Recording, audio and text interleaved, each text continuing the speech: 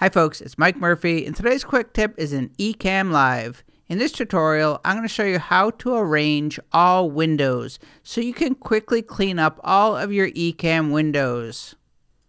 You're in the middle of a live stream and your Ecamm windows are a mess. Maybe you've resized a bunch of them, maybe you've closed down a couple of them, they're all over your computer and you just want to simply clean things up. No problem. For that, you're going to use Arrange All Windows. You can do so by coming to the top menu, click on Window, and select Arrange All Windows. Or use the must-know keyboard shortcut, Option-Command-J.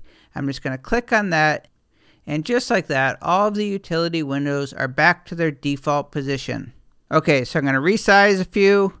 I'm going to close down a couple of them. I'm going to move them around.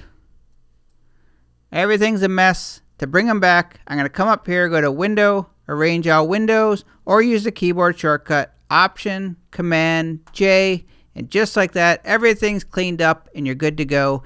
That is how to arrange all windows in Ecamm Live. My name is Mike Murphy. Cheers.